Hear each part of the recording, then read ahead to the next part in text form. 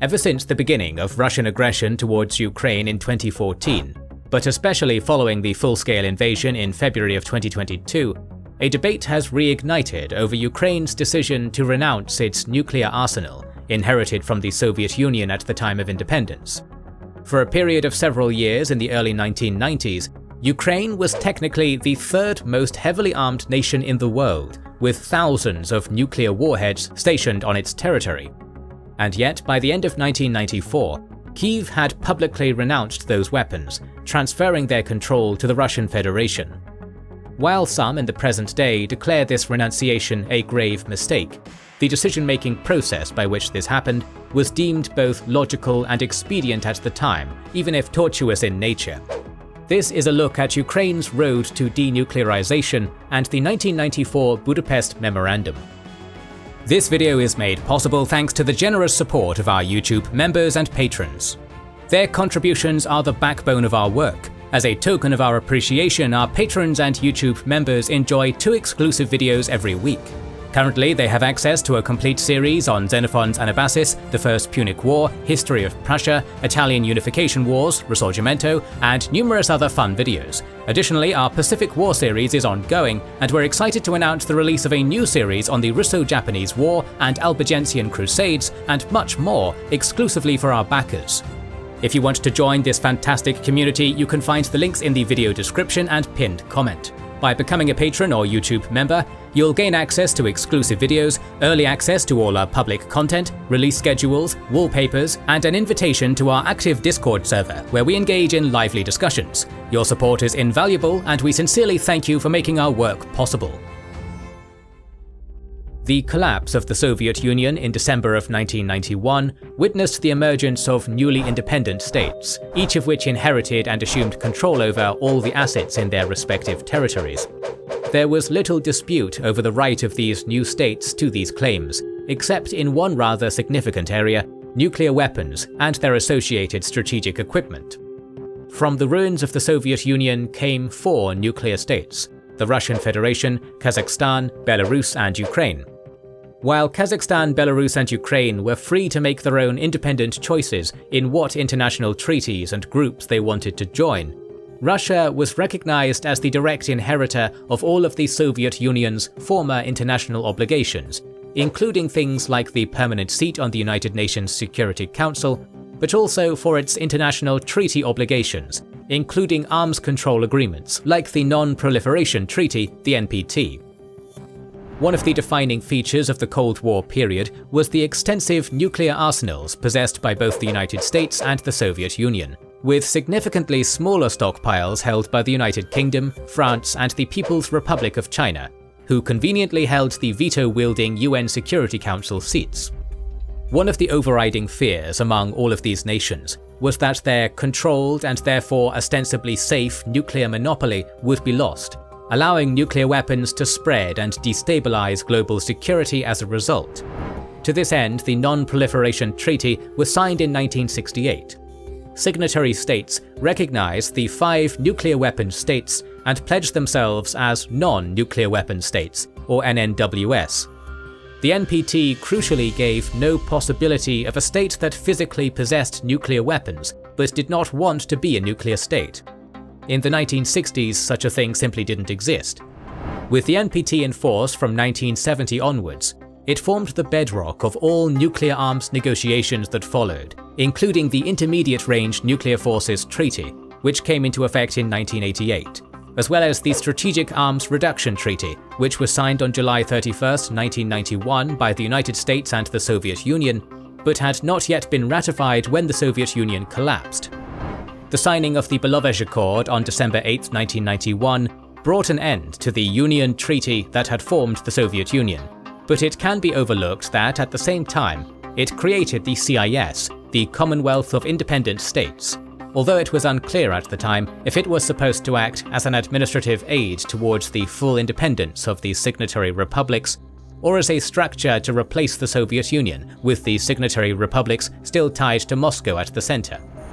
Key to what was to unfold was Article 6 of the Belovezh Accord, which stated that member states of the Commonwealth shall preserve and maintain under joint command a common military strategic space, including control over nuclear weapons. This was followed by a CIS meeting in the Kazakh city of Almaty a few weeks later, on the 21st of December, where Commonwealth states all pledged to nuclear non-proliferation and agreed to the removal of any tactical nuclear weapons to Russia by July 1, 1992, and that the use of nuclear weapons could only be authorized by the President of Russia with the agreement of the other Commonwealth states. Under this agreement, Russia remained in de facto control of the former Soviet nuclear arsenal. The newly independent nation of Ukraine emerged from the dust of the Soviet Union in possession of not just a formidable nuclear arsenal, but also a substantial amount of the key infrastructure involved in retaining a nuclear force. Regarding the strategic weapons Ukraine had on its territory at the time of independence, there were 176 intercontinental ballistic missiles, made up of 46 ultra-modern SS-24 Scalpel missiles in hardened silos, as well as 130 SS-19 Stiletto systems, with a total of 1,240 warheads available between them both. Additionally, there were 44 strategic bombers, 19 supersonic Tupolev Tu-160 Blackjacks, and 25 Tupolev Tu-95 Bears. These could be armed with Kh-55 air-launched cruise missiles, or ALCMs, for which Ukraine had up to 598 warheads available. There were also 2,883 tactical weapons in Ukraine, spread across multiple different delivery platforms. However, it was not only the warheads and the delivery systems that Ukraine had on its territory. It also had a variety of nuclear research facilities and a major missile design and manufacturing facility, in addition to a storage facility that held up to 300 kilograms of highly enriched uranium, or HEU. However, what Ukraine crucially lacked was facilities to conduct maintenance on the warheads, or access to the command and control systems, which were naturally centralized in Moscow. The early days of Ukrainian independence were marked by the rapid creation of multiple national institutions, including a military that was separate from Russia. But initially there was no consideration of Ukraine remaining a nuclear power. There was a deep antipathy towards anything nuclear in the country, largely the result of the 1986 Chernobyl disaster. Initial steps began to be taken for Ukraine to declare itself a neutral country and join the NPT as a non-nuclear weapons state. This position was met well by Russia, but even more so by the United States. Washington's interest and motivation to ensure a denuclearized Ukraine was fueled by several tracks. One was the fear that a nuclear-armed post-Soviet version of the Yugoslav Wars of Independence would occur. The other was that the ratification of the START Treaty, seen as one of the major capstones of George Bush's foreign policy, would either be delayed or derailed. This was going into an election year after all. START had been negotiated as a bilateral treaty between the United States and the Soviet Union as a way to greatly reduce nuclear stockpiles, no more than 6,000 warheads per side, to a maximum of 1,600 ICBMs and strategic bombers. Initial American proposals to find a solution that would accommodate the three new nuclear states began with the idea that Russia would be declared the sole possessor of all the nuclear weapons on former Soviet territory, and that the new nations would accommodate inspection regimes as part of the START Treaty. Needless to say, Ukraine, Belarus and Kazakhstan rejected this as both a violation of their own sovereignty as well as a denial of ownership to weapons they considered their property. It wasn't, however, that they aimed to keep these weapons for themselves, but rather that they aimed to negotiate fair compensation for their removal. By April of 1992, an agreement had been reached. All four of the new states, Belarus, Kazakhstan, Russia and Ukraine, as well as the United States, would be signatories to START, and in exchange, Ukraine, Belarus and Kazakhstan would join the NPT as non-nuclear weapons states. This understanding was signed into fact in May of that year in what became known as the Lisbon Protocol. This included Article 5, which stated, "The Republic of Belarus, the Republic of Kazakhstan and Ukraine shall adhere to the Treaty on the Non-Proliferation of Nuclear Weapons of the 1st of July 1968 as non-nuclear weapons states parties in the shortest possible time, and shall begin immediately to take all necessary action to this end in accordance with their constitutional practices." While the Lisbon Protocol allowed START to move forward, it failed to resolve one of the key issues that was about to emerge, that of ownership of the nuclear weapons themselves. With the signing of the Lisbon Protocol, both Belarus and Kazakhstan gave up any claims to ownership over the nuclear weapons on their territory. Ukraine, on the other hand, looked instead for formal security guarantees over its territorial sovereignty in exchange for giving control of its weapons to Russia. Kyiv viewed themselves as remaining both owners and in control of the strategic weapons on its territory until they were handed over to Russia. Moscow, however, viewed the signing of the Lisbon Protocol as Ukrainian acceptance of Russian ownership. The formal security guarantees that Ukraine was seeking came as a result of the quickly growing tensions between Moscow and Kyiv over things such as the ownership of the Black Sea Fleet and the status of Crimea itself. Ukraine was seeking from the nuclear weapon states, especially Russia and the United States, a guarantee that the powers will never use nuclear weapons against Ukraine, never resort to conventional force or the threat of force, will abstain from economic pressure in a controversy, and respect our territorial integrity and the inviolability of borders. The United States, however, refused to commit to any such guarantees beyond the loose ones outlined in the NPT, which pledged to provide or support immediate assistance in accordance with the United Nations Charter to any NPT non-nuclear weapon state threatened with aggression involving nuclear weapons or which is the victim of such aggression. The vagueness of this statement, which lacked concrete obligations, was of major concern to Ukraine. It is extremely important to note that Ukrainians at the time the Lisbon Protocol was signed, beyond a small group within the Rada, had no plans or considerations for keeping any of the nuclear weapons on their territory. The question, which Lisbon failed to address, was on what forms of compensation Ukraine was going to receive in exchange for handing over the weapons. Ukraine wanted four main things. 1. The recognition that Ukraine rightfully owned the strategic forces in its territory. 2. A firm commitment of American technical assistance funds to cover the costs of disarmament. 3. The return to Ukraine of the uranium and plutonium from dismantled weapons for reuse in civilian reactors or for resale. And 4. Robust security guarantees from the United States and the other nuclear powers. President Bush and his advisors, having gotten the Lisbon Protocol to allow START to go forward, were less interested in further commitments directly to Ukraine, preferring to fall back to their Cold War comfort zone of dealing directly with Moscow, and things appeared to be at an impasse. Meanwhile, the warheads still positioned in Ukraine were becoming more of a challenge. The warheads themselves required regular maintenance in order to ensure their safety, and the only facilities available to conduct this maintenance were in the Russian Federation. This meant that Ukraine was under a deadline to come to an agreement or risk compromised warhead safety, a second Chernobyl as it was referred to in the Russian press. Although some Ukrainians began to advocate for keeping the nuclear weapons and becoming a nuclear weapons state, there were numerous reasons why this was not realistic, largely financial. Billions of dollars would need to be invested to complete an independent missile development program, including uranium and plutonium processing facilities, maintenance facilities, a command and control system for the missiles themselves, as well as an independent satellite system to provide targeting. They would have also had to arrange for a test site, something that would have been incredibly difficult to do. The cost of all of this, at a time when the Ukrainian economy was in a state of collapse, was simply not feasible, let alone wise. There was a key technical argument as well against Ukraine keeping these nuclear weapons as a deterrent, and that was about who the weapons were supposed to deter. The Russian Federation was seen as the most likely rival, but the vast majority of nuclear weapons in Ukraine were designed to strike targets in the United States. They were not designed as short or intermediate range weapons, and their capability to hit targets inside those ranges was highly error-prone.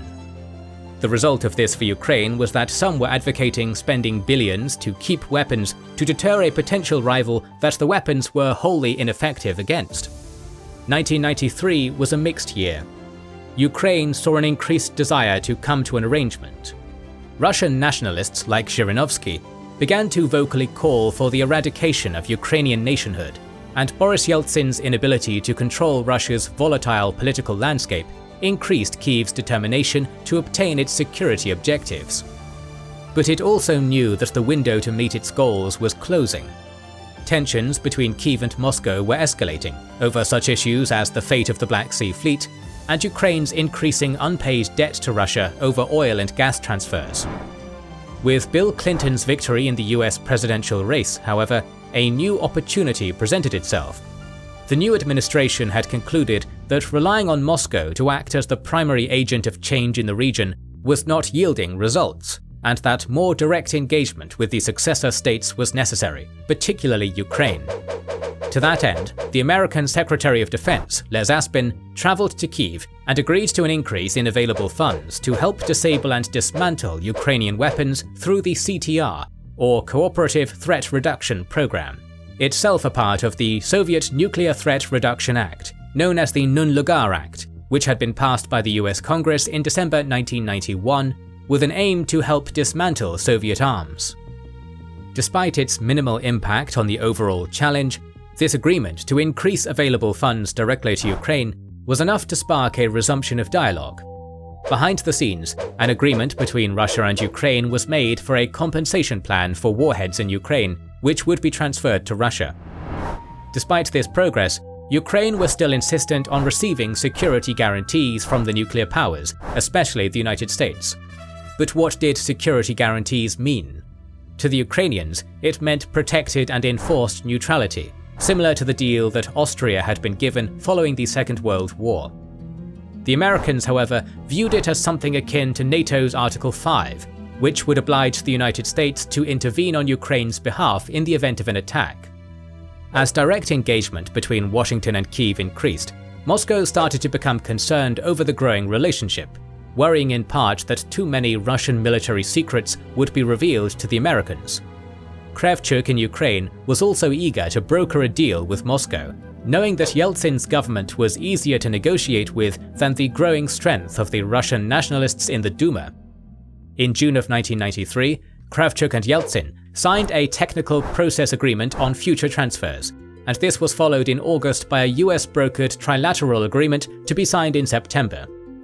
At the last minute, however, the agreement fell apart, the result of a failure to acknowledge that the Ukrainians believed they were agreeing to transfer only the SS-19 missiles, while the Russians and the Americans understood the agreement to include the ALCMs and the SS-24s. Warren Christopher, the American Secretary of State, allowed for a further increase in CTR funding in October of 1993, on the condition that it applied to all nuclear weapons in Ukraine. There was an uncertain goal in this move beyond maintaining engagement, which was deemed crucial. The plan worked, as a deal was then brokered on the transfer of high-enriched uranium and low-enriched uranium from dismantled warheads, using the United States as a broker. As all of this was occurring, however, domestic opinion in Ukraine, as reflected in the Rada, was shifting away from the idea of Ukraine becoming a non-nuclear weapons state, and instead continuing to hold the weapons in order to get further concessions from the West and from Russia, or even for keeping them, and Ukraine declaring itself a nuclear weapons state. With this shifting opinion, Rada was refusing to ratify Ukrainian participation in START. Clinton made the decision to intervene personally with Kravchuk, who himself was attempting to distance himself from the position taken by the Rada. A December 1993 agreement saw Kravchuk, Clinton and Yeltsin agree to dismantle all of Ukraine's SS-24s, Russia to compensate Ukraine for the nuclear fuel from the warheads, the start of transference of Ukrainian warheads to Russia by March of 1994, Russian supply of nuclear fuel assemblies for Ukrainian nuclear power plants, and an agreement that Russia would continue to service Ukrainian warheads. This was signed into being as the Trilateral Agreement in January of 1994. The Rada took the news hard. It was at this point that Kravchuk played all of his political cards and made an impassioned and direct plea to the Rada, pointing out that Ukraine lacked operational control of the weapons, meaning that they had no real deterrent value, that Ukraine had no independent ability to maintain the weapons, that Ukraine had no money to build or test new weapons, and most importantly, that expired warheads were already being transferred to Russia to ensure their safety, and that by refusing to agree to anything now, they would be left with nothing later. The result of this move was, at last, the Rada agreeing to ratify the START Treaty, although they did refuse to join the NPT in the same vote, mostly as an act of defiant posturing. The transfer of SS-24 systems began in March. Ukrainian elections that same month saw Kravchuk ousted from power and replaced by Leonid Kuchma, whose background was in the administration of Soviet rocket manufacturing. Kuchma leveraged this background to continue Kravchuk's work.